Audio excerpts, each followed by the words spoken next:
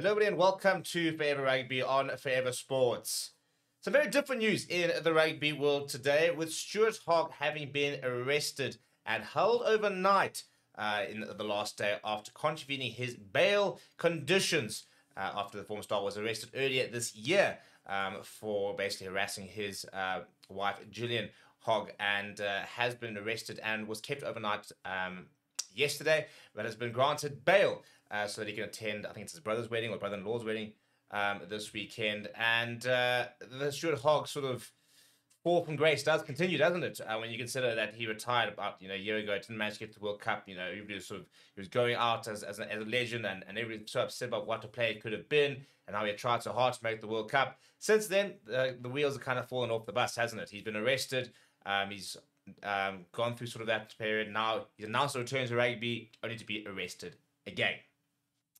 Let's get into it, shall we? So Stuart Hogg was arrested earlier this year, just over a little under about a few months. And when there was sort of obviously all the allegations last year about him having an affair, and he was then that all sort of while his firstborn was sort of was just born. So it was a weird time and a very poor time, really, when they did break up in December from a personal point of view. And things then got worse for him when he was arrested. I think it was in February. Yeah, we go here. So, Hogg was arrested in February after a Scotland Six Nations match at his estranged wife's house for allegedly engaging in the course of conduct which caused fear and alarm. He appeared in court in May, denying abusing and stalking his wife, Gillian, and was charged under Section 1 of the Domestic Abuse Scotland Act, which is allegedly engaged in a course of behaviour which was abusive. He was set to stand trial on July 30th after he was granted bail, but Police Scotland confirmed today that he has been arrested for allegedly breaching his bail conditions. A police spokesman said as follows: around 2 p.m. on Tuesday, July 2nd, 2024, officers attended at an address in Harwich, and a 32-year-old man was arrested and charged in connection with a breach of bail. A different source over here seems to have more information confirming that he did spend a night in jail. It said as follows: on Wednesday, he pled guilty to repeatedly messaging his estranged wife between June 26th and 30th, despite a court order issued on May the 7th.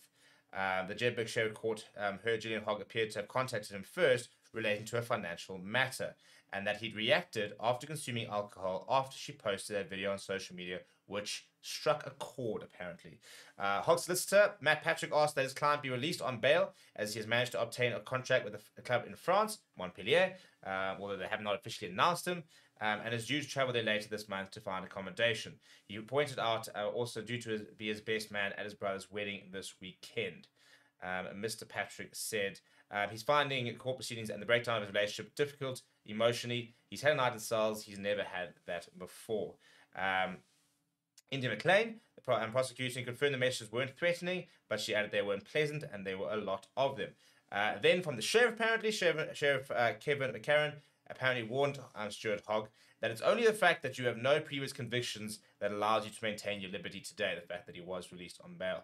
Sentence has been deferred until July the 15th, and Hogg has been released on bail to his brother's address meantime. He has been banned from contacting Gillian Hogg, but the sheriff said he will defer consideration of a non-harassment order until that date. The final part of it said that I will set additional conditions for you not to contact Gillian Hogg. No contact means no contact. Just to be clear, if there's any repeat of that, it is highly unlikely you'll be granted your liberty, you'll be granted bail, and that he will be held. So things not going well in the life of Stuart Hogg, and just so frustrating, isn't it? A player who was a hero to many. I mean, he was one of my favourite players. Whenever I watched Scotland, you would watch it for Finn Russell, you'd watch it for Stuart Hogg.